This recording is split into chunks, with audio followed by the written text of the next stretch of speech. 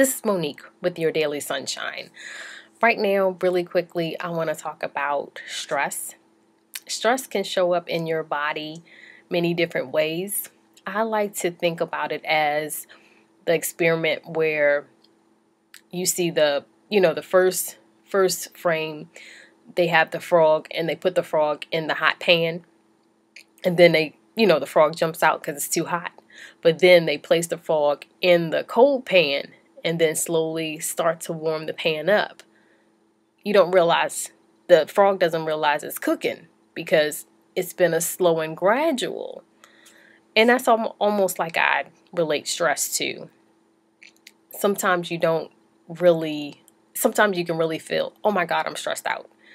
But sometimes things have been slowly being put on your plate. It's like it just keeps going and going and going, and you're slowly cooking yourself, and your body kind of reacts in different ways. For me, I lost my hair.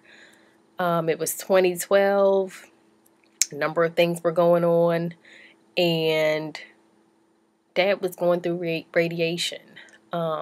Radiation for him was every day. It was every day for like 40, 50 treatments, and it was every day I think his appointment was at like 12:30, 1 o'clock. Every day he was there. Sometimes I could make it, sometimes I couldn't, but it was a lot going on that year. So for me personally, and then going through that whole cancer scare, it put a toll on me. I just remember combing my hair.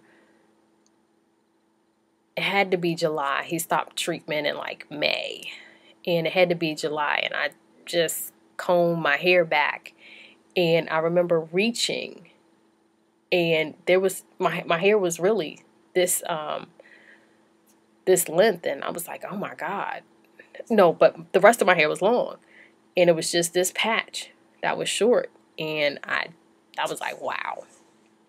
So yeah, stress can show up in different ways. So what you need to do is make sure that you're offsetting. Your body is so much you can put in and not have a release. So make sure that you're kind of pacing yourself. You're doing things. I know we talked about meditation and detoxing and cleansing, but also sometimes you need other outlets. Maybe it's going for a walk.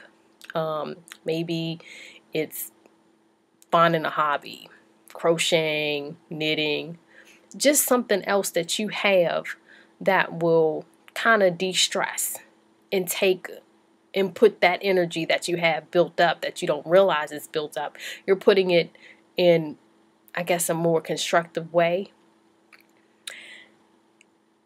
We just don't know how much we put on our plate until we start taking things off, or we have a little crisis that we're like, wow, I didn't realize I was stressed. But it's there. We just have to know how to better manage it. This is Monique with your Daily Sunshine.